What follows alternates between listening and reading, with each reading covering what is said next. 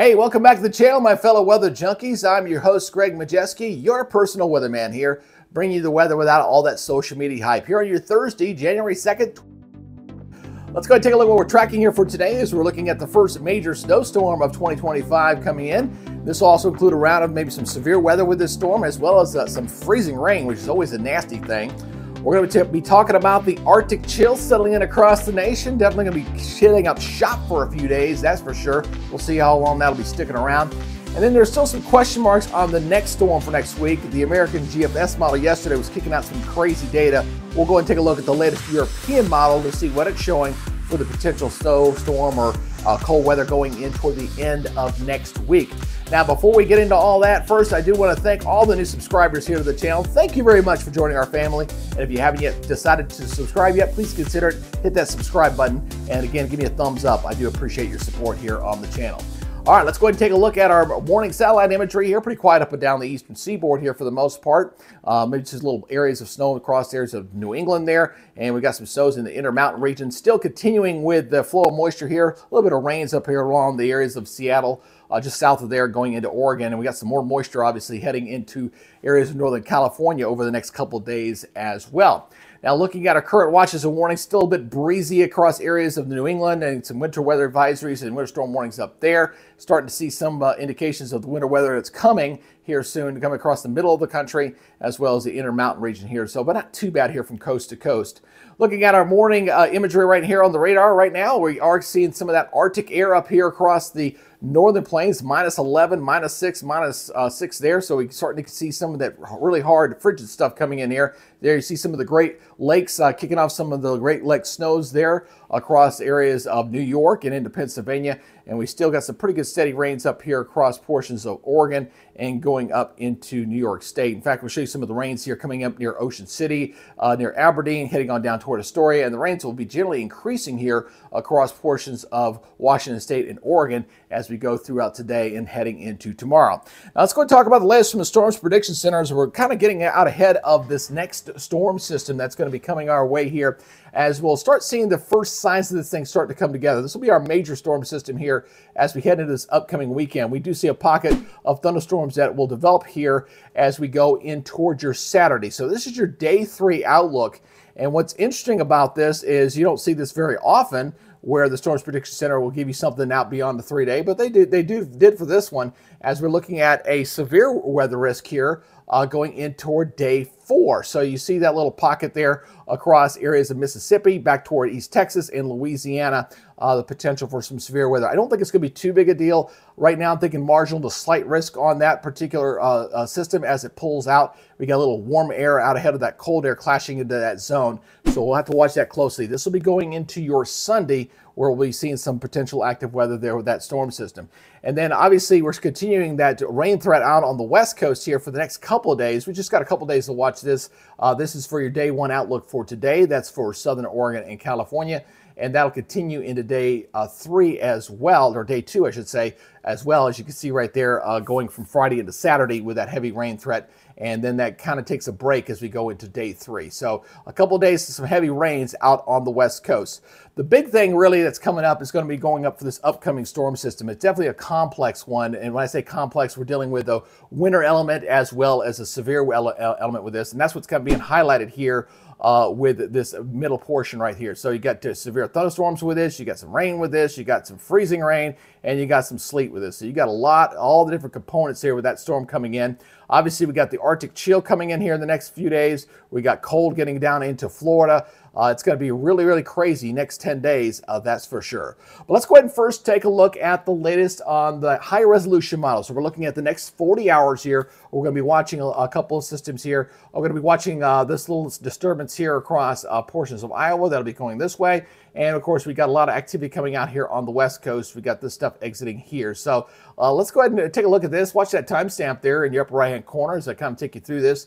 Again, as we'll watch that, a little bit of snow there coming across areas of the Midwest there. You can definitely see that, but definitely getting very rainy and stormy out here on the west coast. Look at Oregon and Northern California lighting up there. Of course, we still got the Great Lakes lighting up with some of that cold air that's continuing to entrench across the region there. That's going to continue to bring in the winter weather there. And it looks like we'll get a little bit of snow across areas of West Virginia and going down into the Smokies here, going into your Friday morning. That's that reinforcing shot of some cold air that's kind of coming in here across the east. And of course, we'll see the precipitation increasing across the areas of Washington State into Idaho and Montana going into your Friday as well, as that storm system begins to move inland. And it's that energy that's going to be setting off that developing storm system in the middle of the country as we go into this upcoming weekend. So as we go into Saturday night into Sunday, obviously we still got the Great Lakes lighting up there, some pretty good snows across portions of Nevada and Idaho, and it's that system there that's going to be pulling out into the plains coming into Sunday and developing an area of low pressure out here. When it does, that's going to be setting up that active weather that we're expecting going from Sunday and into your Monday. So let's go ahead and track that. We're first going to be taking a look at the jet stream. That jet stream is that river of air that kind of drives the weather systems across the country here, as we're going to be watching this energy off here. It's actually off the coast. It's going to be diving on in here, and that's what's going to be setting up this active weather for this upcoming Sunday. So let's go ahead and take a look at this as they go to watch that system to kind of drive right on in here as we go towards Sunday. So as we get to Sunday afternoon, again, you got a pretty good dip in the jet stream here. We got the cold air that's going to be coming in behind us here. Again, we'll be watching that area there across the south central portion and the southeast portion of the United States from East Texas to Mississippi for the severe weather. There's pretty good wind shear in there as well. There could be a tornadic element with this, although I don't expect it to be nearly as bad as what we saw say a week ago or so, but nothing like that. But right now, this will be moving on pretty good and pretty fast. So as we go into Monday, the cold air will be settling on in here. Then the jet stream takes an interesting turn here, okay? What we're seeing is we're seeing this energy kind of backing off into California. This is going to pinch off an upper level low and swing off this way. What the models were trying to show yesterday was the energy of this thing kind of splitting off, with some models going this way. The American GFS was kind of splitting it in half, but I favor the European. It's definitely the most consistent with this. So this cold air is going to pinch right off. You see it kind of pinching off there. There's our cutoff low here. And so we're not going to see the energy kind of get absorbed coming into Texas to cause any winter weather across the severe deep south. One thing is for sure, we're going to be seeing a lot of cold air coming in here across the eastern two-thirds of the United States with below normal temperatures with this as this comes on. And it's a very deep trough. Look how far this thing goes down into Florida. Probably going to have some severe freezing, probably going all the way down to the Miami area. Would not shock me going into the following weekend here, going toward the 10th and the 11th with that kind of configuration with the jet stream. And it is beyond the 10-day. This is 10 days out right now. Looks like we just kind of keep that cold pattern in. Now it does appear that this upper low gets absorbed back of the jet stream, comes right back in here. So we'll have to watch here as we head toward the following week. Again, this is still 300 hours out, and that could bring in some winter precipitation there across the middle of the country yet again. But we're still staying with this very, very cold pattern here going right in through the middle of the month. So it looks like no major changes right now expected with the overall weather pattern taking us through about the 15th, the way the current European model is looking. So let's go ahead and look at this. We're going to break this down by looking at the precipitation here as we take a look at this here. Again, we're going to watch a little bit of snows here across portions of obviously the Appalachians with that reinforcing shot. It's very stormy out here on the West Coast. So if he just showed you there with a high resolution model.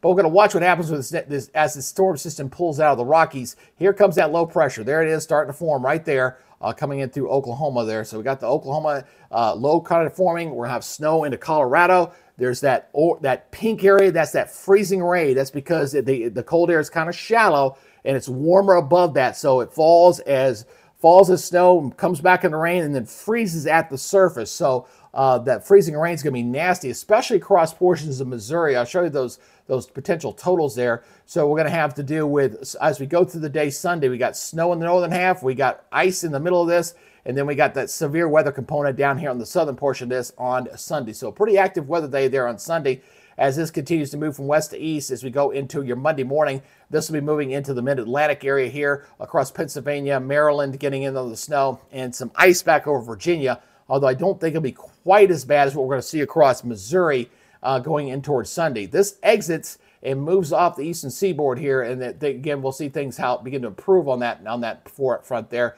And then as we go further out in time, again, that low pinches off, so that low goes off here. We're not looking at this getting caught up into Texas, as some of the models were indicating here yesterday, to bring in a winter storm. But what we are going to see is a nice reinforcing shot of cold air coming down here into the south. So looks like the polar vortex, at least part of it here, right down here. We'll get some snow across areas of the Tennessee Valley, North Alabama, North Georgia. Snow showers, snow flurries, maybe a light dusting, but not a major event at that. But the one thing I do see, check out the freezing line. This is the freezing line right here across South Georgia. Look where this thing ends up here as I go take you forward here. Goes all the way down into South Florida. You don't see that very often. Look at this, boom, all the way down there, Tampa. Again, there could be freezing temperatures going all the way down into Miami. So some very, very cold and frigid air going into the 10th and 11th. Again, about 10 days out. Now, beyond the 10-day, obviously, we're talking about an extrapolation, just kind of an estimate of what we think is going to happen. We think what's showing right now is that that cutoff low we just showed you is going to absorb back into the jet flow there again, and then it's lighting up a potential winter event again here across Texas, Arkansas, and into portions of Kentucky going out toward Tuesday the 14th. That's assuming that low gets absorbed at all. But if it does, that's what it's looking like right now, and this will push off toward the east as another cold shot comes down here across the eastern third of the United States. As we continue that cold pattern, it looks like another surge of cold air getting ready to come down here. So the cold pattern continues right into January, but it doesn't look like there's going to be, other than the major snowstorm we're dealing with up for this upcoming weekend, it doesn't appear to be all that active as far as precipitation is concerned. Let's go ahead and take a look right now at what we're going to see with the precipitation here. We'll look at the next 3 days here as we go out to 72 hours here for the next 3 days. It does appear that the West Coast is going to definitely stay very active with that. You see the heavy rains out there on the West Coast. We will be dealing with, obviously, lake effect snows up this way. And then we'll turn our attention to this blast here in the middle here beyond the 3-day as, again, that path of rain, freezing rain and snow is going to be moving on then. So let's go on out to the 10-day mark here as you see that track right across from Kansas all the way over to Virginia as we go through the next, over this weekend going into Sunday and Monday there. And I'm going to stop this at 240. That's your 10-day total here. Obviously, we're getting some rains out here from this cutoff low across out here in Baja California. Looking at the rains out on the West Coast. And again, this is the path right through here. We're going to take and break down here and watch and see where that freezing rain and snow is going to line up. So I've got this kind of broken down into categories for you here. So let's take a look at this right now as we're going to be looking at right now the freezing rain total. This is probably very critical. Obviously, freezing rain is the absolute worst. So this is starting on Saturday across Kansas initially. So we're looking at Kansas and then going into Sunday. That's when it gets really pretty bad there across portions of Missouri. So Sunday showing 1-inch accumulation there across central portions of Missouri, and that could be quite catastrophic. A lot of power outages potentially with that as that will continue to move off toward the east, going into from Sunday into Monday off toward the east. So we can go ahead and take a look at the east as well. And you see this kind of tracks into areas of Virginia and West Virginia, although the amounts are not nearly as bad. Looks like a little half-inch there near Louisville, Kentucky, going into Monday as well. So Missouri appears to be the worst when it comes to the freezing rain element of this. Now let's go ahead and take a look at the snow part of this. So let's go ahead and track this as well as we look at how this thing's going to evolve here. The northern portion of this will be in the form of snow. So here it comes, boom, all right there through Kansas into Missouri and going right across the Midwest. Looks like some of these areas here north of where that freezing rain may see upwards of 10 inches of snow as this will continue to move off through portions of Illinois, Indiana, and into southern Ohio as we go in towards your Monday. So Sunday into Monday, that's when we'll see that go there. We'll take a look at the east as well. Some pretty healthy snow totals here, upwards of about 14 inches. Of course, you get a little bit of that orographic lifting mechanism there across portions of West Virginia, obviously with the Appalachian Mountains. And looks like could go right through the nation's capital with some snow there as well as we go into your Monday into January the 6th. Now, what about looking at the temperature anomaly map here? This is going to be continue to stay quite cold. So got the cool air shot coming down here going into Friday and Saturday as we continue to see that flow with the cold air coming down here across the high plains and coming into the southeast. And that trend will continue into next week as we watch this developing storm system. See right there, you clearly see a nice warm up here. So we got the warm air and the cold air coming down in here. That's what's going to set off those thunderstorms as we go into your Sunday with that severe weather element there. and it should weaken as it moves off toward the east there. I think South Alabama, Florida, Panhandle, South Georgia may see thunderstorms with that as well. That cold air moves right on into the southeast going into next week and goes right in through Florida. So look at these temperatures here in Florida, upwards of 15 to 20 degrees below normal there across Florida as well. And some areas here across Missouri and into portions of Illinois looking at close to 30 degrees below normal with the temperatures. And then we got that just cold air just going to sit there across the east. We got a slight modification here a little bit. You see a little brief warm up there across the high plains. Just a little bit, but that's just because we got another shock coming in behind that one as we go toward the 13th as we continue this cold pattern. There it goes, dropping on down here again, heading out toward the 15th. So the parade of cold air will continue as we go toward the middle of the month. And it looks like that's just going to continue, and especially the southeast will continue to see temperatures running well below normal. So let's go ahead and break this down, look at the latest from the Climate Prediction Center. Looks like I don't see any major changes taking place for this right now. So 6 to 10 now, look milder in the west, colder here in the east as we go out through the 11th there, and going out to the 15th, continuing with the cold pattern across basically the eastern half of the United States, milder out in the west, and I don't see any significant changes in the update that'll probably come later today. Now, as far as the precipitation part of this is unusual to see. We got that cold Arctic air mass, kind of dry air mass that's going to be settling up in through here the 7th to the 11th. So we're just not going to tap any real moisture in here, staying dry out in the west. So get a chance to dry out, especially these areas have been pounded here for the last month or so out on the west coast, as we'll be dealing with the ridging out here, and we'll see the colder pattern coming in here. And still, we're not tapping any Gulf of Mexico storms. The jet stream configuration is not one to where we're getting anything developed here. It's too far to the east, and so everything that's developing is out in the Atlantic. We're not getting anything here to kind of develop the storm system. So it looks like we're in store for a pretty active short term here, as it looks like we're going to be dealing with that weather for this upcoming weekend, which is going to be in the form of obviously the thunderstorms, the freezing rain. Anybody there watching in the areas of Missouri especially need to pay attention to the local emergency managers and their weather service offices for updates on that. That's one of those things that's kind of a nowcast type thing. And of course, the track of that low, we'll have to make sure it doesn't change all that much.